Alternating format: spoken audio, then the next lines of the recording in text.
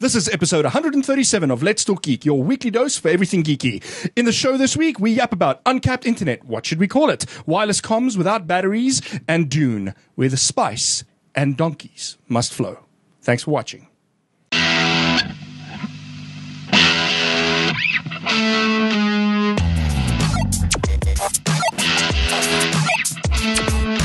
In the show with me today is Luke. Hello. Thanks for joining us, Luke. Thank you. We have the Mixer.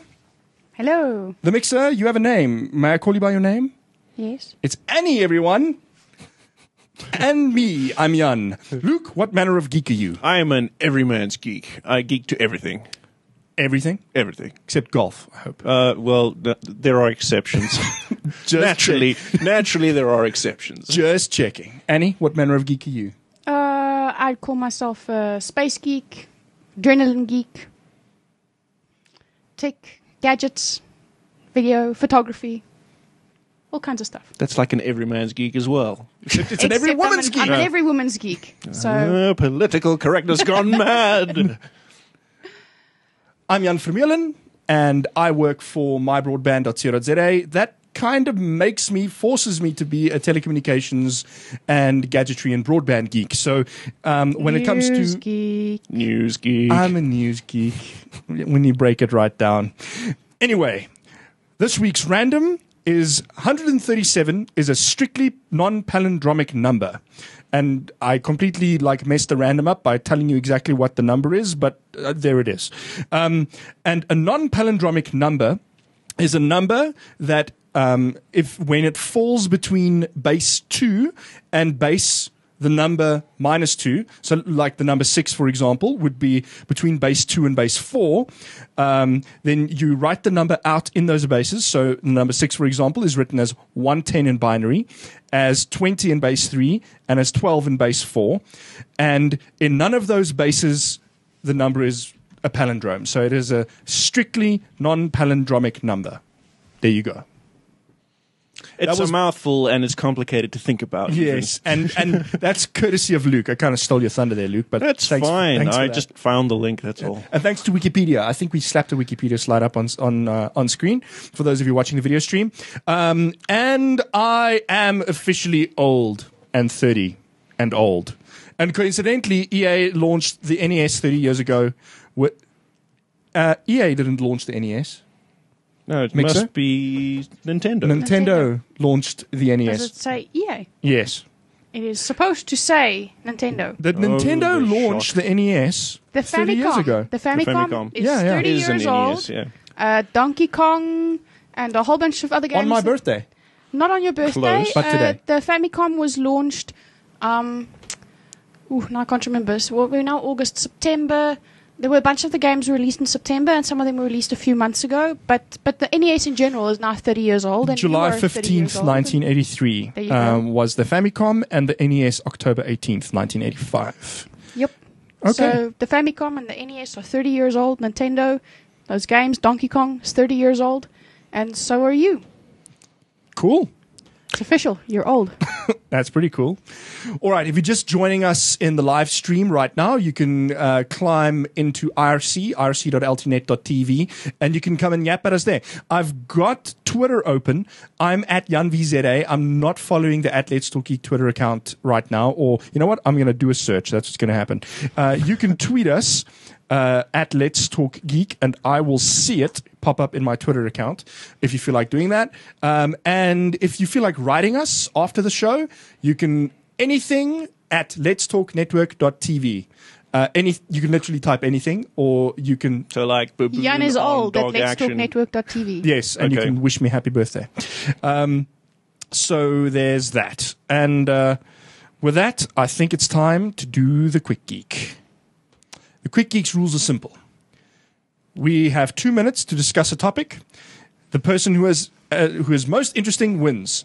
Since the judge, the Mixer, is part of the show today, We need independent auditing. I think the odds are stacked in her favor, Yes. but we'll do this anyway.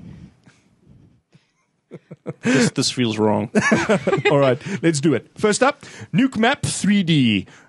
This was actually pretty cool. So this is the extension of the project Nuke Map.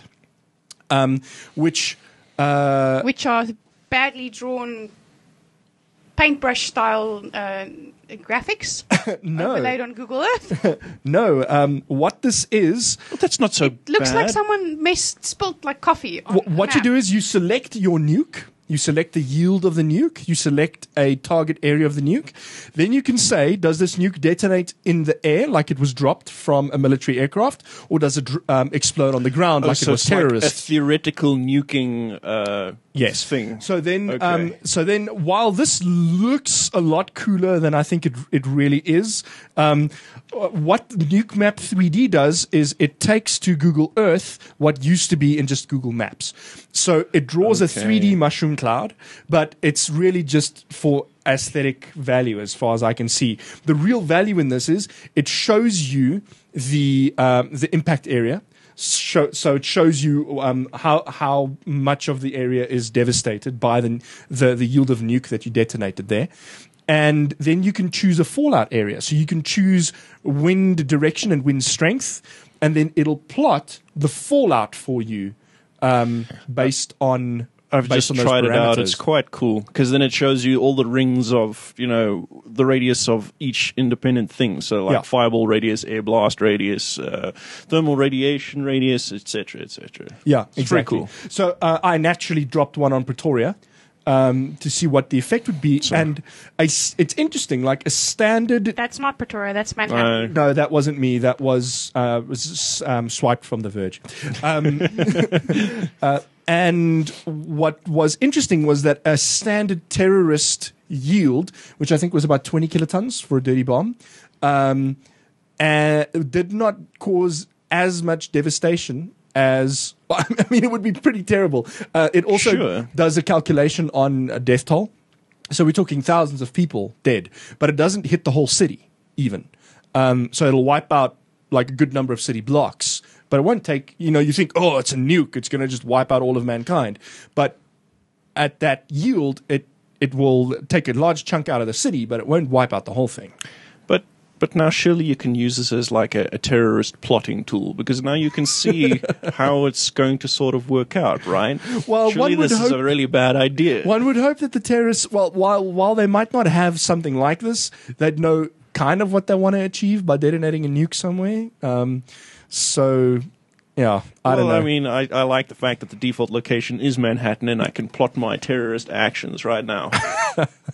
Say it louder so the NSA can start wiretapping Hey man, you. they've been on me all day with the Skype conversations I've been having. Oh, yeah, Skype. Like a direct backdoor. Anyway, moving swiftly along. It still looks like it was drawn in paintbrush. Come on, it looks like an octopus's ink just coming out from the bottom. That's really bad. Yes, but I'd it's have to see it in drawn action. Google Earth. But now No, the thing- it literally just appears. It doesn't like come pluming up or anything like So that. it's not even like a visualization. No, it just goes, whoop, this is where the mushroom cloud would be. Well, you're going to see where the bomb's going to hit. And this is not all you see. So the screenshot we're showing up on the screen right now is not entirely representative because the real power in this is it draws concentric circles around the impact area to show you what's going to happen. So this is just like a basic visualization. The real power in this comes in the GIS overlays that it's got built in with it. Give me a map book and crayons and I can do the same for you. Moving along. Not dynamically. 3D, Annie. 3D. And 3D. That's the other thing. You can actually sort of float away and then go, show me ground zero, and then it'll move your camera view to ground zero from whichever That's kinda place cool. you are. Yeah, so yeah. that's kind I of like cute. that. Yeah. Then, Luke, you found this. Wireless comms without batteries. I want this already. Just based on the headline. it's kind of deceptive Is about what this they're saying. cool as it sounds? It is freaking cool because you can take a circuit with an antenna that is completely unpowered and use what they call ambient backscatter. And that is basically any radio frequency that would naturally hit you. So good old-fashioned radio, or TV, your cell phone stuff, networks. Will visible light and that sort of stuff I'm work not for sure this? about visible light. I think it has to be pretty Low low frequency. on the spectrum. And I'm But pretty sure that light and radio frequencies are considered to be quite different. Yes, they're Yes. different, but they're just different They're just- frequencies. Yes, they're just like light is measured in like nanometers, whereas this stuff is measured in I don't know what else. But Yeah. In any event, Meters so and millimeters. you can apparently power these devices using this ambient background radiation, which is freaking cool because. Just think about all the cool practical applications you can have for this. Because now maybe you don't even need things like NFC or RFID to communicate with some kind of device or anymore. You don't actively have to power anything anymore to have comms. Yeah. So that's cool. Its downside is they talk here that it's not the most stellar bit rate transmission at 1 kilobit per second.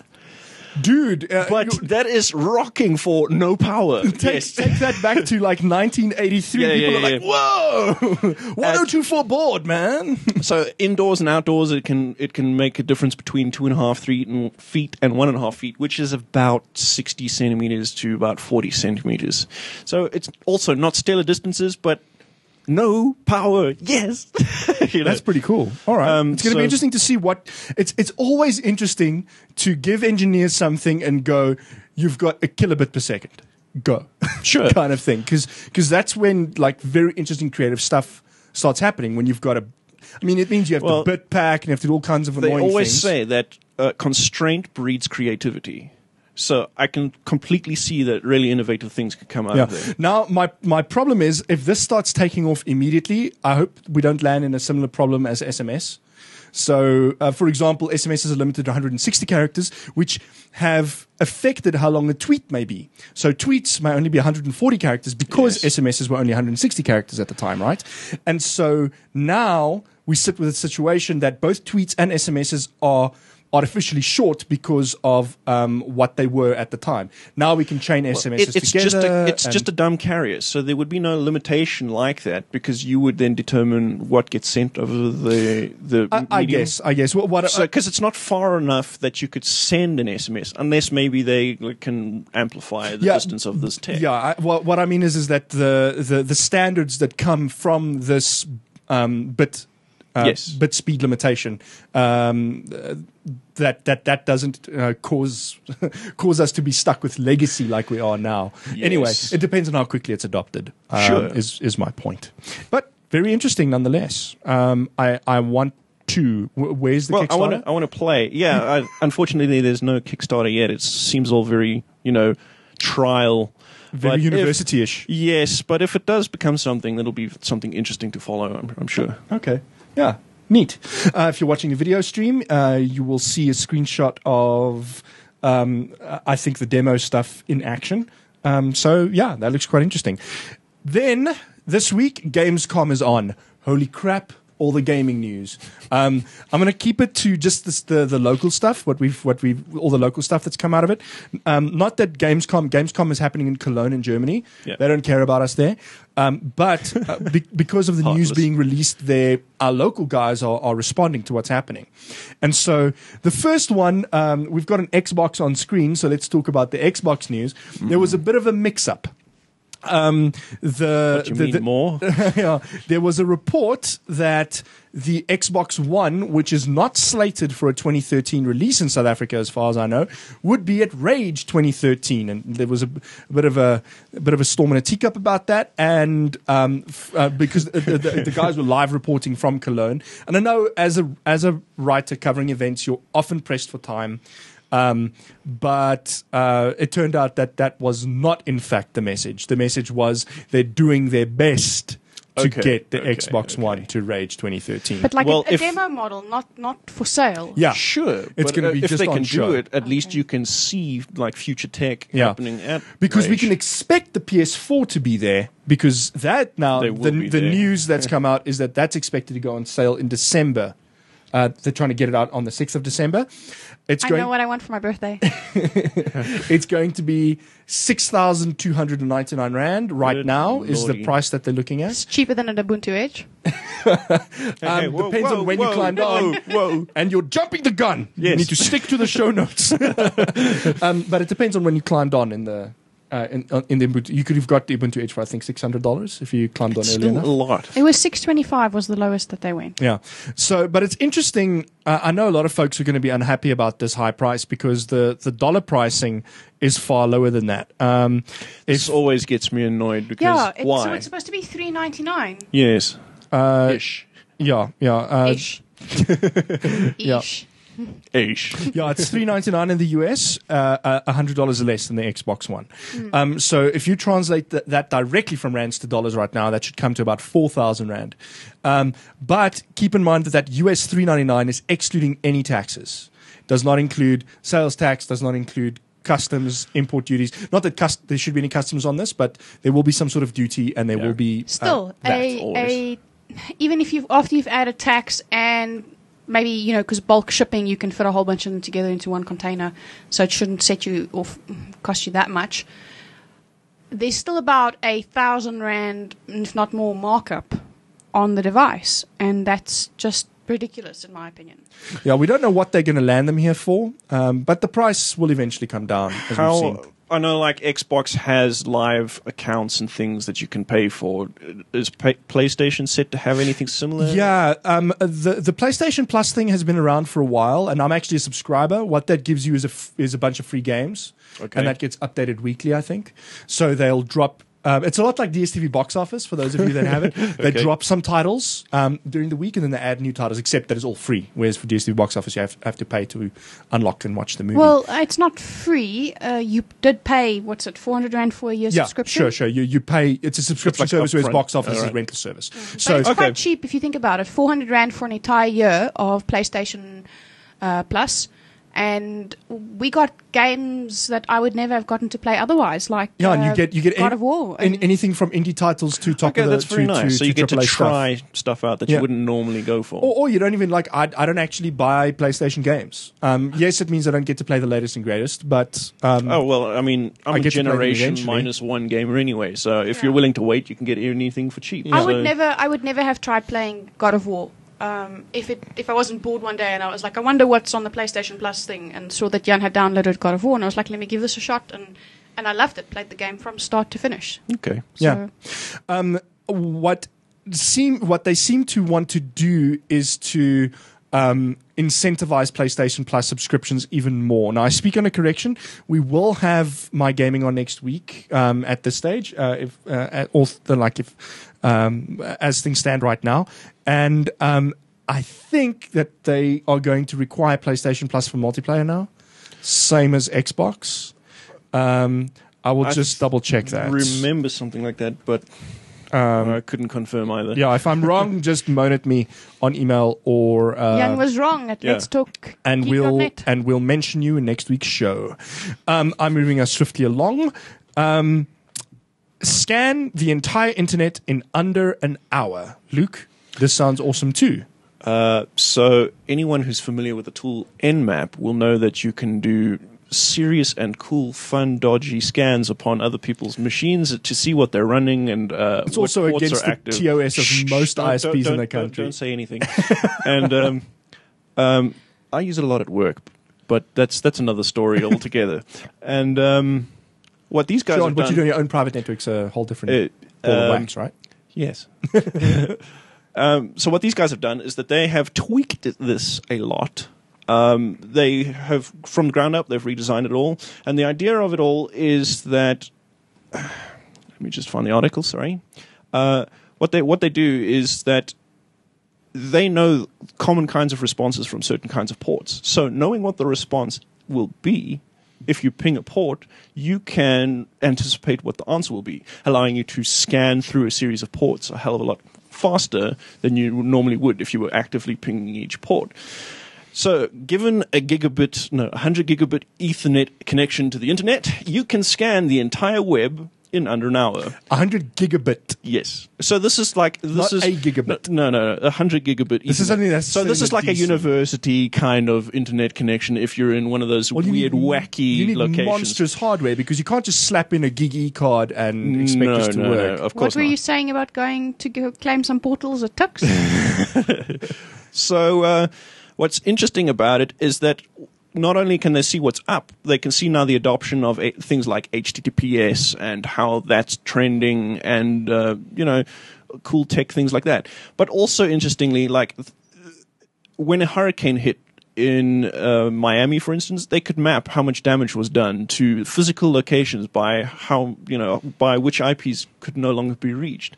And that's a very interesting idea as well. Yeah. And usual things like what's the internet sleep cycle, so when are IPs up and down and so forth. And from a different article than the one I have in the show notes, what they had actually done is they've also mapped 80% of the Tor connection points. So if you were into security, maybe Tor is no longer so viable. There are ways that Tor can get around this particular scanning mechanic. But again, be weary because people are watching. Yeah. People are always watching. Then, the only man to have visited Arrakis. And this is really for the guys watching the video stream, I think. I'm going to bomb the link into the IRC if it hasn't been done already. And I do not have a slide. And the poor mixer doesn't have a slide. The link is in the show notes if you want to grab that. What this is about? It's on omnireboot.com, and it's they've do an archive series, and this is an article about an artist that Frank Herbert, the author of Dune, once said that he was the only artist to have visited the planet. And okay. The reason I said that this is for our video stream guys, and why I'm not going to spend that too much more time on this is because the art speaks for itself. If you've ever read Dune, if you've ever even played a Dune game, then I think the art describes or shows what the planet is going to be like. So we'll just sit here in silent awe for just a few moments. So there it is. That's very cool. And a bit of silence if you were listening to the audio stream there to set you. To give you some rest and set you at ease and all that stuff. If you're listening to us to try and put you to sleep. That image certainly puts me at ease. The three sandworms attacking a settlement. The people are so dinky. It's just like, oh dear goodness, we're dead. Very, very cool. Then, Luke, you found something interesting. The Register, El Reg, celebrating 30 years of MIDI. So 30 years of Famicom and 30 years of MIDI. It's more to do with the specification for MIDI, and that makes it sound boring. But I mean, if you think about it today, like just about any band that you can think of is still using MIDI, and it's also still MIDI 1.0 specification. They have not updated the documents. I know that from about 2005 they were thinking of making an HD MIDI. But that's another saga entirely. So the article that the Register are running it's quite lengthy, and it's an interesting look at how this MIDI spec came about. So they go from like the early days of the Moog synthesizers, and the history of like how Sony and America got together to make a technical specification for Sony sending Japan and Sony America. Yeah. Well, some companies in the US and some companies in Japan getting together. So it was an interesting... Yeah, see Rollins there. Yeah. Yamaha. So... very interesting. So I would wonder, and I will get our esteemed colleagues who are not in the show today to tell me you can see it. whether the desk uses MIDI. It does. Just by those two jacks here next to the green sound cable. These two? Yes. Okay. So what's interesting is that basically what they're also getting at is that if you were not using MIDI, if you didn't have the concept of MIDI as it would be today, the amount of equipment that you would need on stage for a typical band setup would be off the wall. But also, the MIDI allowed for devices to no longer have to synthesize their own sound, which is also very important. So you could have a keyboard that didn't play any sound by itself and pipe it to a synth that could, or maybe mux it out to another device or whatever. So it's a description of the MIDI or the cabling and the bit rates and the message format on how it works. Yeah. Okay. Very, very, very cool. Then the next thing is heading. I think this is just something funny. I'm not going to give away the punchline. The Mixer found this last week, I think, and so we're just going to leave the link for you in the show notes, and put up a short slideshow of the actual comic. I'm not going to read it out loud because that would not be funny. That's one way to kill the joke, I'm sure. Yeah. I saw this and I don't know, I love this. It's adorable. I love the art style, the way it's been drawn, and I just absolutely love the punchline as well, which is brilliant and relevant to our previous topics without saying much further. Yep. I don't want to say anything else, but we've left space in between this joke and its relating topic so as not to spoil anything. So enjoy. There you go. Dune is the name of the comic, and it is on steaksmoothie.com. Then some sad news for those of us who wanted one is that it doesn't look like the Ubuntu Edge is going to make it. Let's see the stats. Let's go there. Yeah, so I've linked to ubuntuedge.info, and they're at 12.4 million, rounding generously. Yeah. Of the required 32 million, they have 12 hours to go. Yeah, and so I think Hawkeye's, when we were just starting the stream, when we were just climbing in IRC and getting ready to start the stream, said that they needed like 1.25 million an hour or something to make this work. You can correct me if I'm wrong, Hawkeye's. It might have changed already, but there is a live screen cap of the Ubuntu Edge's current total on Indiegogo, and this is what it's doing to the CPU. What? How is that possible? Okay. Oh, Flash. I'll blame Flash. All right. Yeah, very sad. So it looks like those of us that pledged are going to get our money back, but no Ubuntu Edge.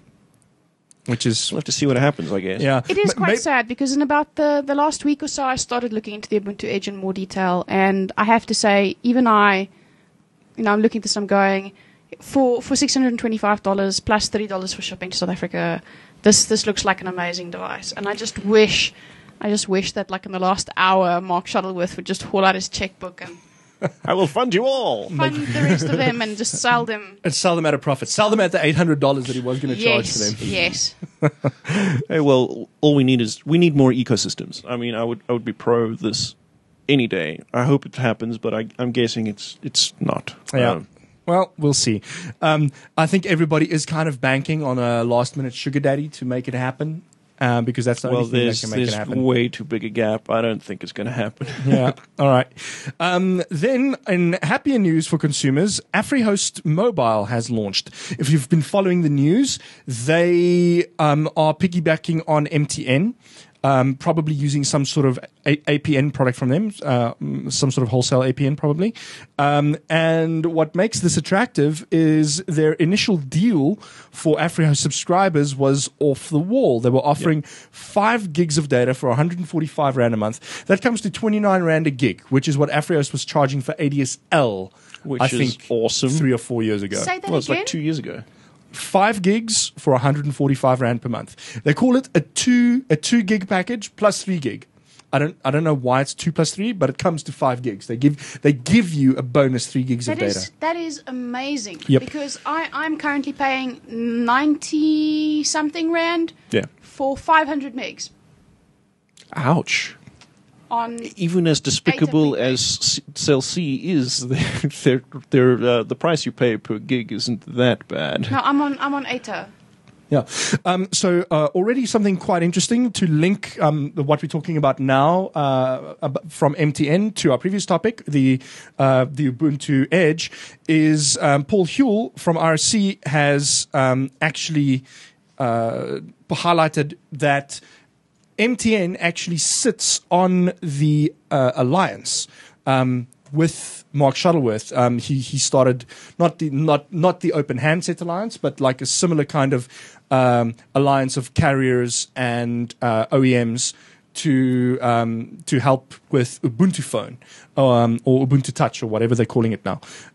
Just to add that in with while we're talking about MTN and AfriHost. Now, what makes AfriHost's offering even more compelling, as if the 29 Rand a gig wasn't, is that this is not a contract. This is month to month. So on top of it, they ran a special on launch day. Unfortunately, by the time you watch the show, it When would was definitely be launch day? today. Yesterday. I didn't buy it because we really don't need it. But what they gave you a free MiFi device the second you signed up. So you can get a MiFi device worth 1,000 Rand on a month-to-month deal for 145 Rand a month for 5 gigs of data a month. And you can cancel the next month. And you sit with 1,000 Rand free Wi-Fi. I wanted it. You still might have an opportunity because the server was so overloaded on the first day that they extended the offer a little. No, but that must have been done. Back. Okay. They sold, I think, 4,500 MiFi devices in total. They're gone. I would imagine that they're gone. Yeah. I mean, I don't need another MiFi device. We've got plenty. Most people I want that deal. Yeah. I'm porting. That's it. I'm sold. I'm porting. And most people remember. Besides, I mean, I'm piggybacking on MTN most of the time anyway because the ATA signal at my work is so terrible. So, hello, AfriHost Mobile. You have a customer. Yep. So not a bad deal at all. Loyalty is an awesome thing. And it's going to be interesting to see how this holds up. A common argument for not decreasing prices to these ludicrously low levels is that it will impact network quality in the long term. Everybody jumps on board and then the saturates. So it's definitely going to be interesting to see. This is very reminiscent about how they would go about in the past for like the ADSL as well. I mean, it caused some serious hairy stuff. Yeah, sell below cost, gain customers, make your money back later, kind of thing. Well, and also AfriHost kill your network slightly, but then AfriHost sunk a lot of money. Work that out. I think they inflated a little by using retail pricing. But let's imagine the MiFi devices cost them 500 Rand. Multiply that by the 4,500 devices they sold. I don't think a MiFi device costs 500 Rand. But no, anyway. it's probably much less. It's probably a little bit more than that. No, it's probably less. A MiFi device? No. Like it is sold for $1,000, if I'm not mistaken. yeah, I think it's 1.2 or so ish. Yeah.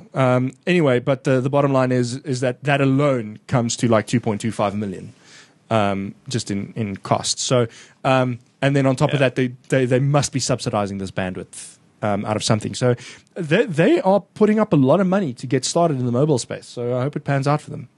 It's going to be interesting. That brings us to the end of the Quick Geek. And we're going to talk about some events coming up. So since we missed last week's show, that means we're not going to have as much warning on these as we would have liked to give you. But some of the events that we've mentioned before is the Dark Carnival Geek Fest on Saturday, the 31st of August. Which is totally not going to be cool, and everybody should totally not go to it. Why? Because SFD is on the same day. Everybody should come to SFD. All right. Tickets for the Geek Fest is available on Web Tickets anyway. There's another Geek Fest at the Goldfields Kennel Club on Boeing Street in Bedford View. Then 2 Geek Fests on the same day. Yeah, I think it's Geek Fest. It's probably deliberate. It's Geek Fest, and they're having it in 2 venues. Yeah. Oh, okay. So they've added a second venue because it was originally only in Bedford View. Yes. Okay. Then Software Freedom Day 2013 is also Saturday the 31st. It's being held at Wits. The reason Software Freedom Day has been moved to the 31st of August, because usually it would happen, it's actually scheduled for September, a Saturday in September. September 21st is the Global Software Freedom Day date. In South Africa, we moved it up because Richard Stallman is coming. Okay, Did you want to tell us about Richard Stallman? You look very excited. I'm very excited because I was involved on the committee. who brought him in. I spent the last 3 weeks working out itineraries, flights, arranging with him. I've had phone calls with him, dealing with our teams. And what's very exciting about it is he's not only coming to Joburg, he will be speaking in Bloemfontein on the 29th at the University of the Free State. He will be speaking at SFD on the 31st, along with a really awesome lineup of other speakers. Yes, not to take away from the rest of SFD. The SFD is not just Richard Stallman. There's going to be a bunch of geeks from House for Hack, where we're streaming from, and elsewhere that are going to be talking about all kinds of awesome stuff. Among them is RepRap Morgan Maker. Quentin Harley, who won the Goda Prize. Yeah, for $20,000 for his design. And Toby Korean, who, for those of you, since we were talking about the NSA and privacy a bit later, for those of you who are worried about such things, is going to be talking about his prison break, how he divorced himself from Google. I've been reading that religiously to see what's been potting there. So I'll be curious to see how he concludes his prison break. His prison break, yep. Yeah. He says he's out now from what I've seen from his tweets. So he succeeded. So it's going to be interesting to see what is... to see how he proposes people do it from his talk. It's going to be cool. And back to Richard Stallman. If you do not live in Bloemfontein or you can't attend SFD on the 31st, he will be speaking. Let me just get the dates right in my head. He will be speaking in Pretoria at CETA's head office in Erasmus Kloof on the 3rd, but it's during the day. It's 2 or 3 p.m. And then he will be in Cape Town on Thursday the 5th. At UCT in the Leslie Social Sciences Building.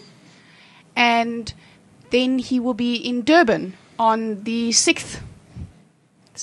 Friday the 6th at UKZN. And then he flies off again. So, yeah. Catch him while you can. Catch him while you can. Attendance to all of these events is free. But you will have to register that you want to go. So every city has its own registration page. A lot of them are on Eventbrite. But yeah, just Google and you'll find information. But everybody should come to SFD. Cool. Who cares about stupid Geek Fest and people in awesome costumes? And bias. Hey, wait. Bias. All the bias. All right. So I was going to go to Geek Fest, and then we had to go and put SFD on the same day. Yeah. It's unfortunate how things work out. Yep. And then National Wills Week.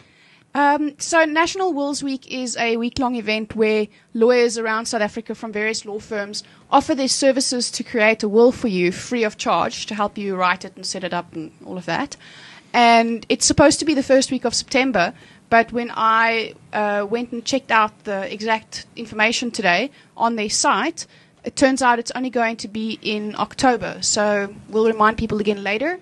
But in short, if you don't have a will, you really should get one. It doesn't take very long. It's not very complicated. And it will save your family and your friends a lot of sort of hassling. A lot of hassle. So you should do that. But we'll talk about that again in a later show when it's close to the time. Great stuff. Cool. Then one last thing I wanted to mention is iWeek is also coming up in September.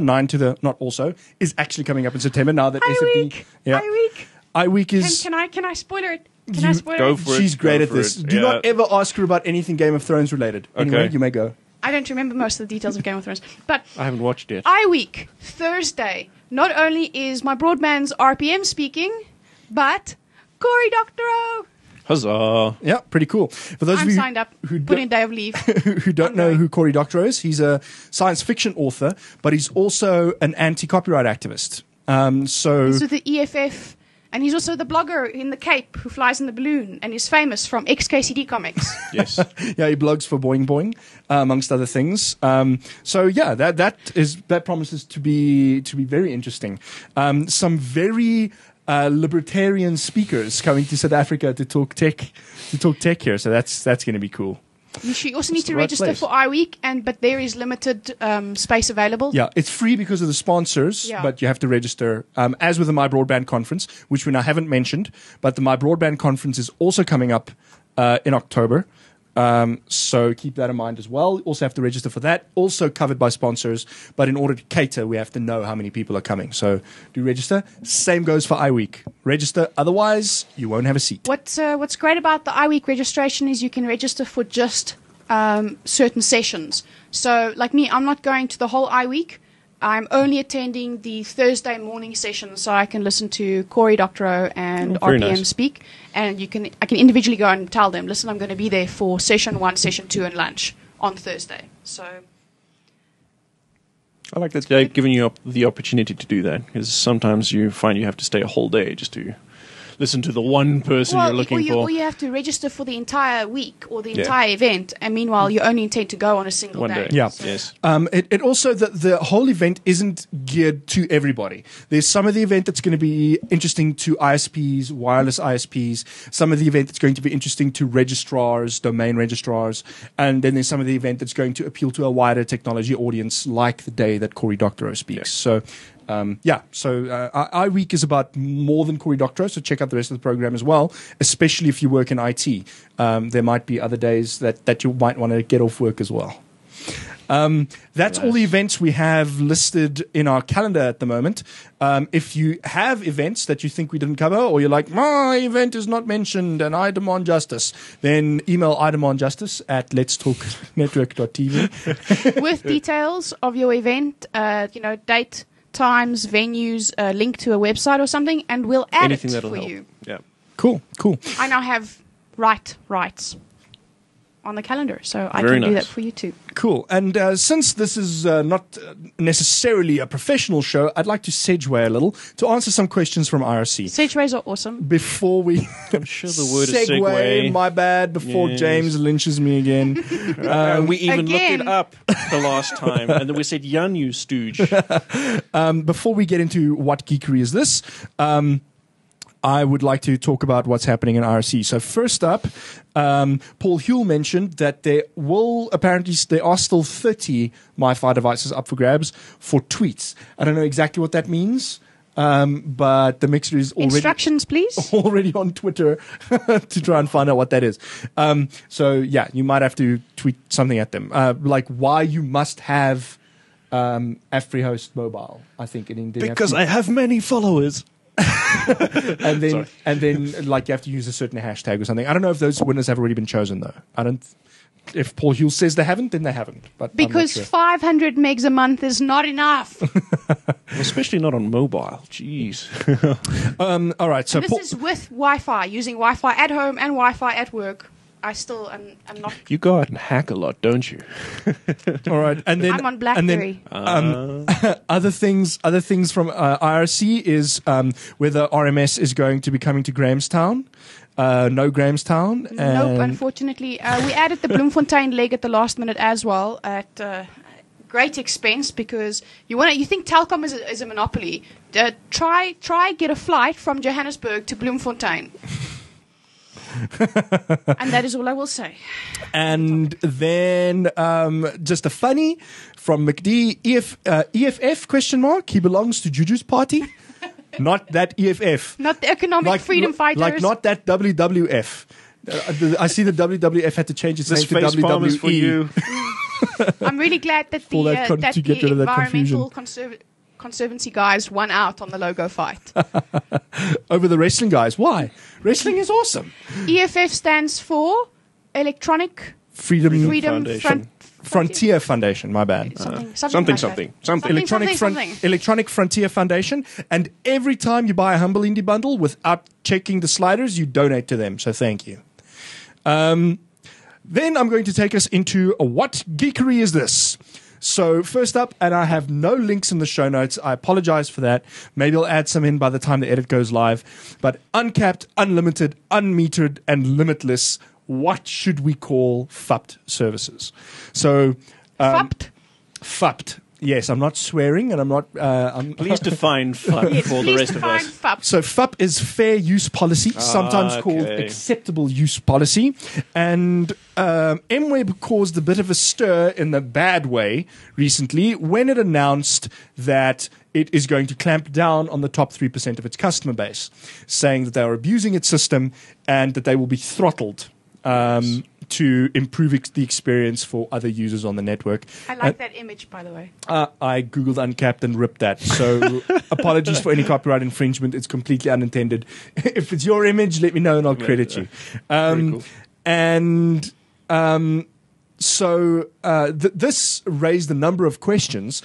So the conspiracy theory I allude to in the forum posts and the email I sent out for today's show is that my broadband forum, I'd started putting 2 and 2 together. And Wow, that's really smart. Thanks, Mixer. and said and found that like some users were complaining. They're like, I've used 160 gigs, and this is my usage history, and I've been slapped with a letter of warning. And here's another user, and they use 160 gigs a month, but they didn't get one, and so they asked. Wasn't it also between the difference between the normal uncapped and the premium uncapped and those kinds of? It could very well have been, but the question that was asked, rather than all those questions, because it's difficult. I mean, yes. They've got a number of tiers of products, and they've got different speeds. How do you compare apples to apples? But the question that was asked and that people wanted to get to the bottom of was, are you a DSTV subscriber? Because if you are a DSTV subscriber, then maybe they'll be more lenient so that you can get at box office content, for example, or use DSTV catch-up on your ADSL connection. So we asked MWeb outright about this, and they said no. Whether you're a DSTV subscriber, whether you read the Argus or something, or whether you shop in Kalahari.net, makes no difference. You're treated the same. But that's awful because I mean I'm a gamer, and MWeb has Steam servers, and so if I'm using their servers, then that's probably going to count against me. That was a really big complaint I saw on the forum, which I don't know if it's been addressed yet, but. The guy's saying, listen, there was a Steam holiday sale, so I bought a ton of games. Yes, my connection is running 24/7, but that's because I'm downloading games at 12 gigs a pop. But it's to your servers, it's local traffic, and you're not differentiating. You're just counting my usage as general usage rather than counting it as to your own servers, for frack's sakes. I would also be disgruntled about that. So there have been some disgruntled customers. They're disgruntled for varying reasons. Yes. Some of them more legitimate than others. And some of them very legitimate, like this one. So it's like this one. Yes, exactly. Yes. Like Sad Panda, for those of you who are not watching the video stream. Mixer put up a cute Sad Panda for us. Now, interestingly, I had a conversation, and I'm going to throw in a whole bunch of stories, telecommunication stories throughout the week now. I had an interesting conversation with Alan Not Craig Jr., who resurfaced recently after... being after it emerged that he was involved in a free Wi-Fi project for the city of Tshwane Metropolitan Municipality. He is now the founder of a non-profit called Project Isizwe, and this is after he was ousted at World of Avatar. His I want to call it like a holding company almost, like a startup incubator company type thing that held Mixit, if I'm not mistaken. Okay. And so he's been ousted out of Mixit, out of World of Avatar. He's basically unemployed. And he made a lot of jokes to that effect as well. And we had a conversation about this, and he said, the thing is, you have to have a FUP in place from the get-go. People must know what they're getting, and then there won't be unhappiness like this. Especially if you detail the FUP. I mean, what is my limit? Yeah. How am I breaching something if I can't tangibly see what I'm breaching? Yeah. And so what's interesting here is that, so obviously for the free Wi-Fi project, he's outlined a very strict FUP from the get-go. It's 1 megabit per second is the speed that you will get over the Wi-Fi, and 200 megs a day for free is what you will get. I assume that there will be facility to buy bandwidth after that when you've run out of your free quota. So there's that. But then interestingly, today, Neotel launched Uncapped LTE. It's aimed at the business market. It's a little expensive, but they detailed a very, very simple, straightforward FUP. It's uncapped in the sense that they will never cut you off. But if you use 50% of your theoretical maximum for a month, they will throttle you to half your speed.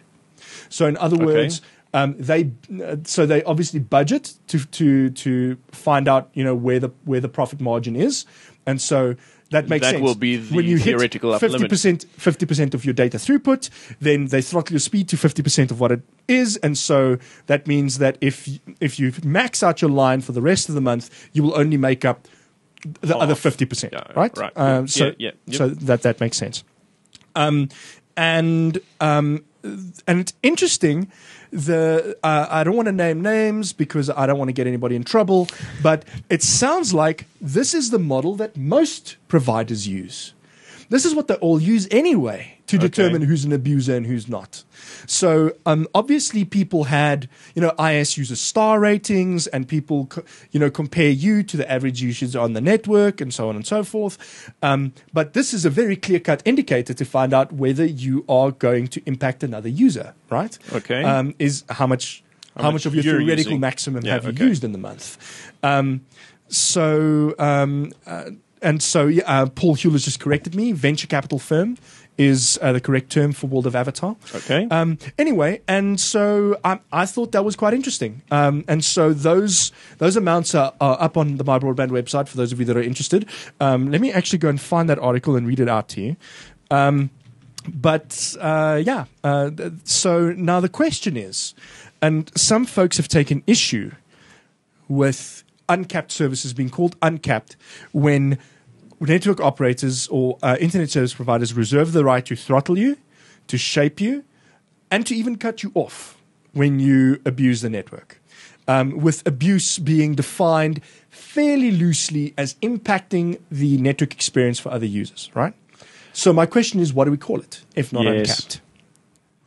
Because, yes, all of these terms seem to make it sound like that it's unlimited. Yes. But they never say unlimited. Yes. Well, and they've been careful. Most guys have been careful about the word. Sort of unmetered, but not quite. Yeah, but it's not unmetered because they meter to find out if you're being abusive. Yes. Right? So unmetered would also be... It's a difficult term to nail down. To quicksand territory. The definition that you just gave, I don't see what is wrong with the term uncapped then. Yeah. Because literally You're not all it capped, means it's just gonna there's throttle you. no cap on the amount. Yes. But now, here's where things get hairy, right? Like, people are unhappy with MWeb. Check this out.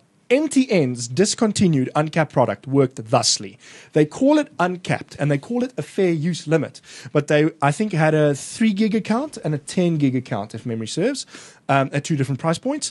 And the one, when you hit your 3 gig limit, they throttle you to 128K. Oh, wow. kbps. That is It's like double dial-up. Yeah, it's slow. Like, if you want a definition of slow, that's it. And the 10 gig one, similarly, except you get a higher cap. You get 10 gig. But they call it a fair use limit. Yeah. And then there's also a fudgery of the phrasing fair use limit in the industry now, which I don't want to get into. But they're using this on BIS, where they're referring to the new capped versions of BIS as having fair use limits. And I'm going, it's a cap. It's capped Because you're charging me when I go outside of that. Anyway. Yeah, if it's a hard limit, at which point, when you reach it, you do not have data services anymore, then it is capped. It is no longer uncapped. I would think it would still be fine is maybe if you got an email or something from your ISP that said, listen, buddy, slow down. Or we're going to do it for you. Yeah. Right. I mean, maybe if you got to the point of like 75% of your 50%, your initial 50%, they should just give you a warning. Yeah, hey, they just say like, slow down, buddy. The internet isn't going anywhere. Yeah, exactly. Yeah. So some interesting feedback from the RC before I move us along is that the problem that a lot of the guys in the forum have with what MWeb is doing, and what other guys are doing for that matter, MWeb is just sort of the Sonderbook. Yeah. What is that in English? There's like a sun goat. Yes, it's an ancient religious idiom that comes from putting all your sins on a goat and slaughtering it. Anyway, yes, yes. So the problem here is that people see is that there is a threshold. They can see there's a threshold, but MWeb is not disclosing it. Yes. And cleverly so on their part. I well, suppose. possibly the reason is that the thresholds will move. Well, I would think whatever price that they're paying per gigabyte, they don't want to basically hint you as to what that could be. So they're keeping it very mum. The show is totally going to be entitled something, something, something, and the goat of sin. So Paul Huell from RSC is saying it's also a case of exceeding a fair use figure because they don't properly monitor it. It is not deemed abuse. Yeah. Nobody else with a decent customer base is doing this, is the argument. So scapegoat is the word we're looking for Sonderbook. Thanks, See, I was Hawkies. thinking scapegoat, but I'm like, it doesn't sound like the same thing. Screw it. Yeah. Goat of sin. And- There's and- just so much Goat goat And of of sin. more feedback from IRC. The bigger issue is also that MWeb advertised it as an unthrottled service to begin It was with. the reason I actually chose them, because initially I went through all of the ISPs and I said, oh, these guys have floating windows or whatever you call them, Then they throttle rolling you. windows, and now they said, no, we've changed the terms. Well, hold a minute. I didn't agree to the new terms. How can you just charge me now? Yeah. And now because the previous terms you signed had a clause in that said Yes, you may that they change could. these at any time without Yes. notifying you. So. yeah. And they've at least notified people now through a letter that Well, made everybody irate. I suppose, for those that received it. Yeah, exactly. And now, exactly as people in RC are pointing out, they have changed effectively their terms of service. Yes. They've said that now we will throttle you in order to enforce our fair use policy, and so we've changed the nature of the service. And there's no real way around that. If they say we will never throttle you, we will Sure. only shape certain traffic more heavily when it is becoming a burden to the network. Peer-to-peer comes to mind. Video streaming comes to mind. The fun things of the web. Yes. Yes. And yeah, so I guess that's a fair point, is that has changed. And what's making people even unhappier is something I think we alluded to either earlier in the show or before the show officially started, is the fact that MWeb's cancellation is end of the next month. So Yes. So it's 2 months. even before this, I'm busy switching my internet over to wireless, and so I cancelled my MWeb account before this whole thing blew up, but also at the start of August. Like, I'm talking This way was like the 2nd of August. yeah, like Yeah. between the 2nd and 6th of August, I cancelled my account, and it will only be terminated at the end of September. And there's nothing you can do about it because that's what you sign up for. So it will look. Before I lay this completely at MWeb's feet, I must say up front, I don't know who else does this. If anybody else does this, I will look into it though, because I'm curious. I have to admit, because I have inside information, IS Ignite does not work that way. If you No. cancel any time during the month before your billing date, they cancel. Every host is the Atheos works same. that way? Yeah. Yes. Yes. It's not a difficult thing to change in your billing system. MWeb has just decided that their policy is to make it run to the end of the following month, and they're sticking to their policy, even though it is obtuse and obscure. And But all the also, other I'm not a terrible fan rules of and is stuff, like though. every other crowd seems to you can close your account online. You can just do it there and then. Now with MWeb is some MWeb, you have to obscure- mail them or fax them or what is yeah, this? yeah, at least Email it's address. mail. You don't have to fax them at least. But Yeah. they send you a form. You've got to sign the form and then send it back to them. I don't remember what else you have to send back to them, like proof of identity or something. And then they cancel the service. Yeah. All right. So here's It's what retarded. Yeah. That's silly. Don't use that as a slur. But yes, it's pretty stupid. What you've all been waiting for, if you've been waiting bored for these numbers, here are the figures Neotel gave us as their thresholds, which someone at the event reckoned is used across the whole industry. For 1 megabit per second, it is 134 gigabytes. Right? Now what Okay. you do is you just multiply that through, is what it looks like. So for 2 megabits per second, it's 268. For 5 megabits per second, it's 671. So there's obviously a fraction that's getting rounded up here that I don't know about. Yep. And at 10 megabits per second, it is 1324 gigabytes. So 1.3 odd Teras. terabytes. before what are you people you hit doing that on threshold. the internet that you can hit that? And I know what you're doing, but why are you doing it? Stop it! Look, I've used 600. So I've hit this threshold for 4 meg account, Never hit it. and that was a heavy Steam month. That was a bad Steam month. Highest I've done is Yeah, 160. speak to our That- credit card. It was a bad steamer. Yeah, Did you also drop or a like format multi-K? month? Like I format my PC and then I re-download all my stuff that Alright, I haven't From the backed cloud. up. Yeah, Fair enough. from the cloud. Yeah, that wasn't. Sorry, now that you've mentioned the cloud, I have to mention the fact that part of the Microsoft press briefing, so the Xbox One news that we talked about earlier in the Quick Geek, part of the thing was, yeah, they're gonna have something in the cloud, and cloud hosted services, I think, for Battlefield or something. You're like, hang Wait, on a what second. now? So are you? They called. What was worse about it? They called it dedicated cloud servers, and we're going, hang on. Do you not? You can have one or the other, Yes. because either you're distributing the load of that server across multiple servers and hopefully Or you're multiple, having and multiple servers. preferably multiple data centers before you call it cloud, Yes. or it's a dedicated server. Which one is it? Anyway. One dedicated.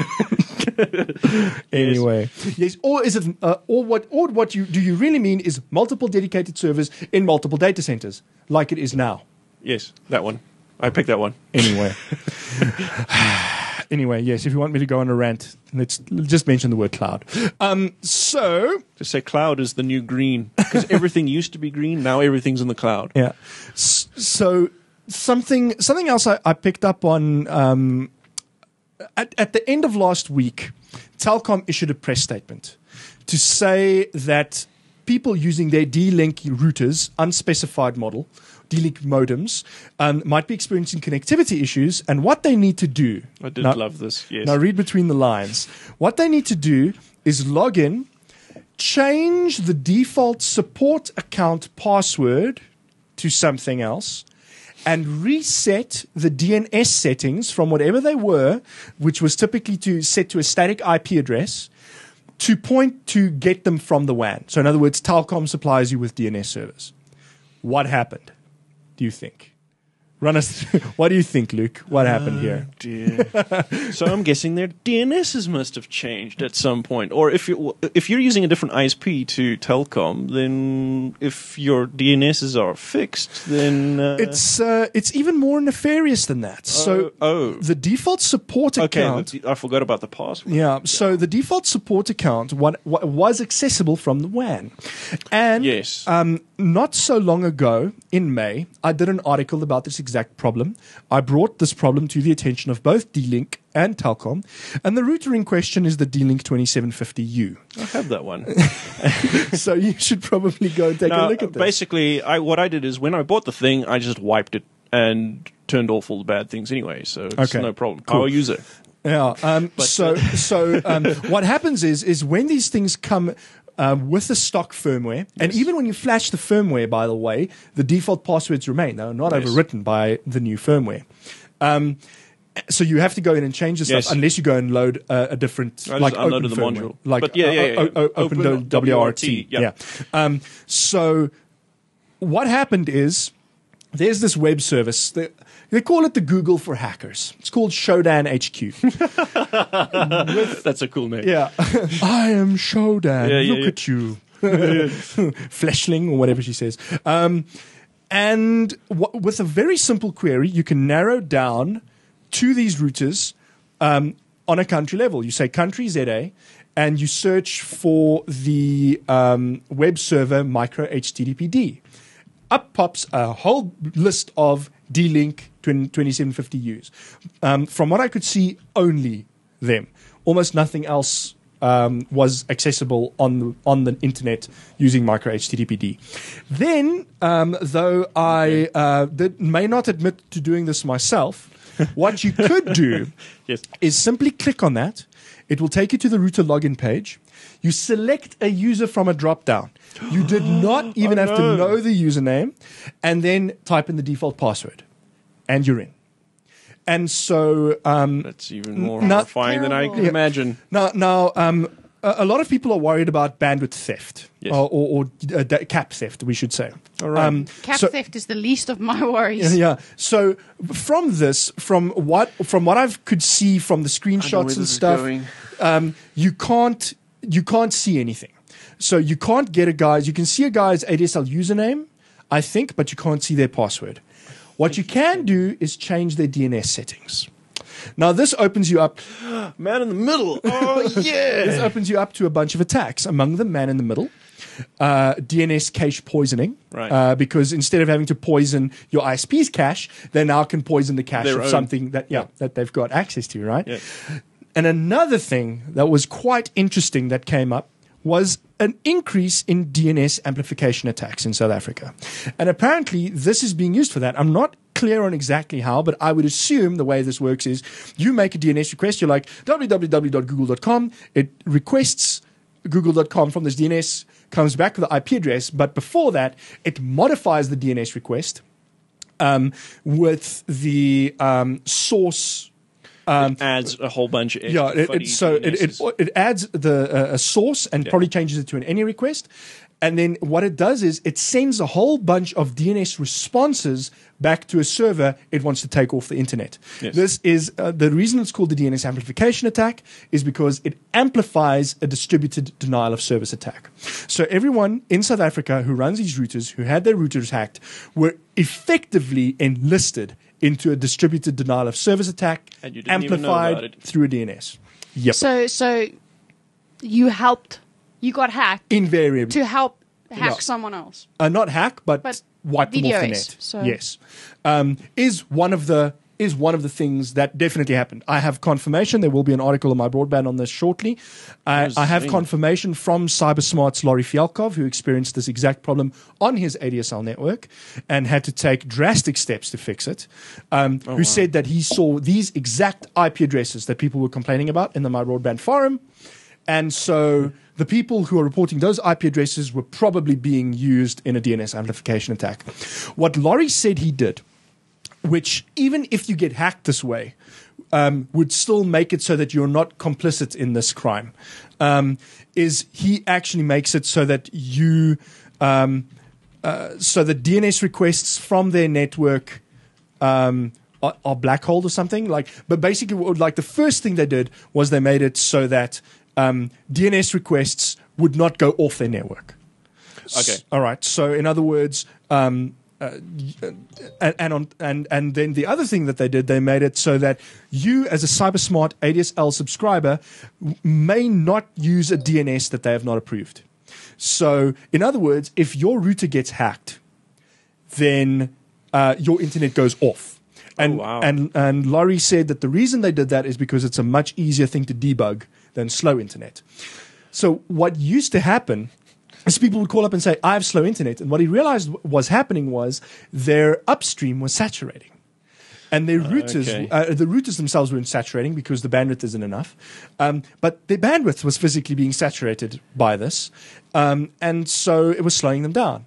And so he said, okay, no. Firstly, he needs to stop this thing dead in its tracks.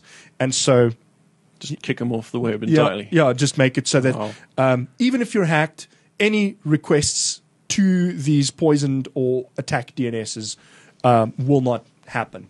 They will just drop those packets at their routers. So, yeah. That must have been fun to debug. Yeah. Yeah, so this is quite interesting. I thought this was quite an interesting thing. It's an interesting hack.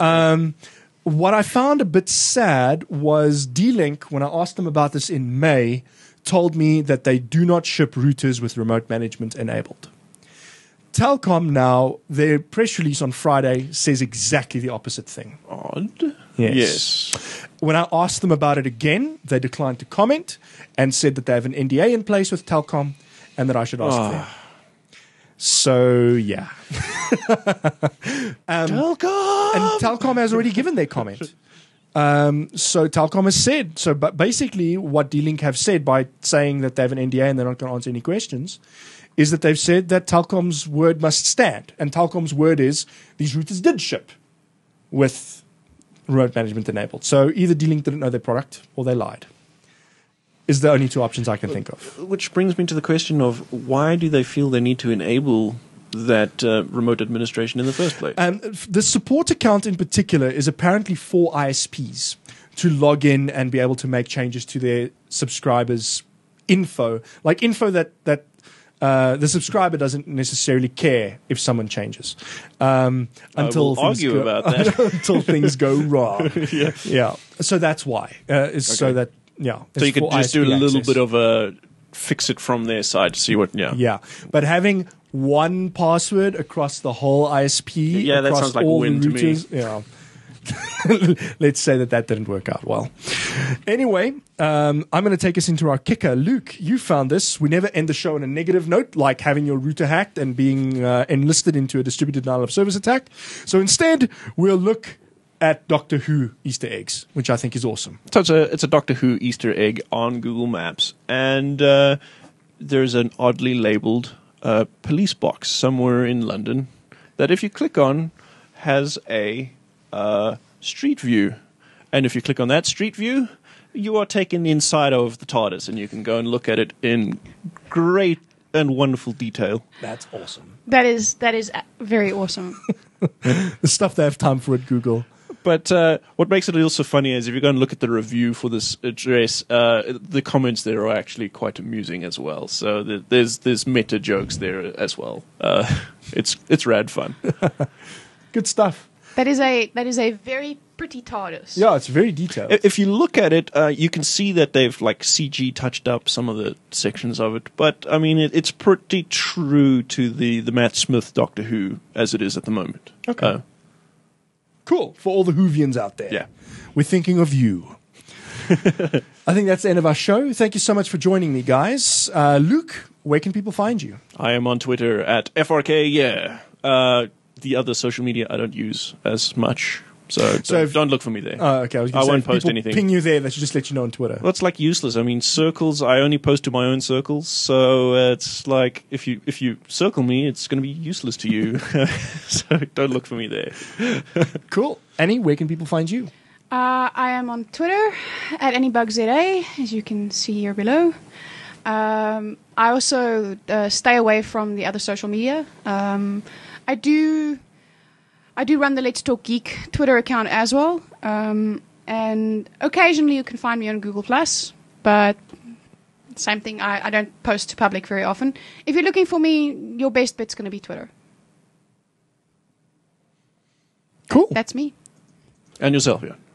You can find me at JanVZA on Twitter. I'm also on Google+. I do occasionally post, but I spend most of my online time at mybroadband.co.za.